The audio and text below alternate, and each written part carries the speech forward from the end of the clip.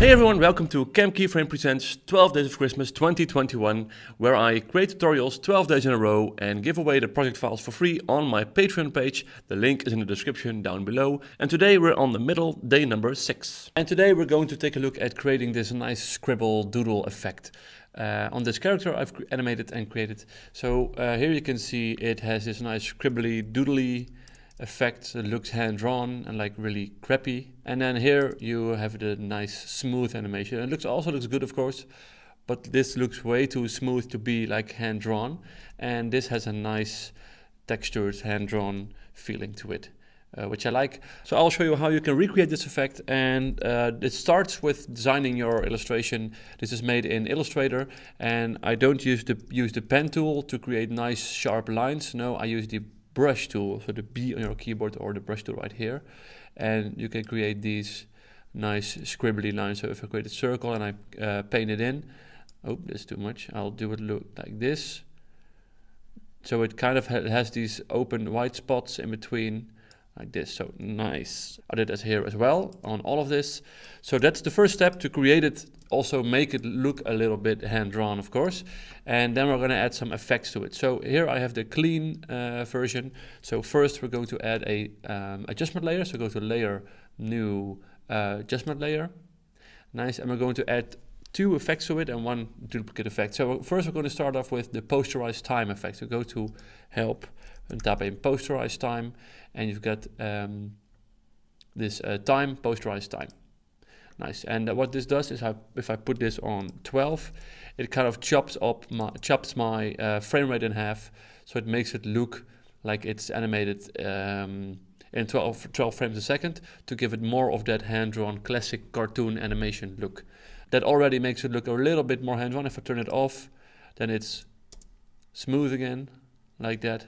And if I turn it on, it's not smooth anymore, which is a great first step. Then we're going to select the same layer and add, let's call this effects, by the way, and add a turbulent displace to it. So turbulent, then it's then under distort, turbulent displace. Ooh, that's way too much. So what this does is kind of morphs all your stuff into some weird looking shapes. And we're going to create this effect 2 times. So first, kind of give it a bigger effect, and then a smaller, more detailed effect. So for this bigger effect first, what we're going to do is we're going to set the amount to 4, so make it a lot less heavy, a lot less big, and put this the size to 50, which is enough. So if I turn this off and on, you can see that it does this little wobbly thing, and we need to animate this wobble so it kind of looks like it's wobbly all the time, because now it only added the wobble effect to it, but it's not moving. It's just has this wobble effect right now. So you can do that by playing with the evolution. So if I turn on the evolution, you can see that everything starts to move like that.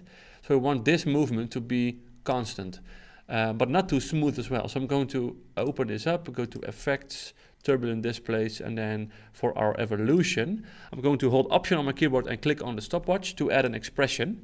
And this expression what we're going to add is also called Posterize time. There it is already, Posterize time. And then put that at 6, and then a semicolon here, and on the next line type in time times, and let's say 1500. And that means that it will kind of keep wobbling around, as you can see here. It's kind of heavy effect, but yeah, you can see the wobble here, which looks really good. Nice. And then we're going to add another turbulent displace effect. So go to help again and distort turbulent displace. And this one we're going to make a lot smaller.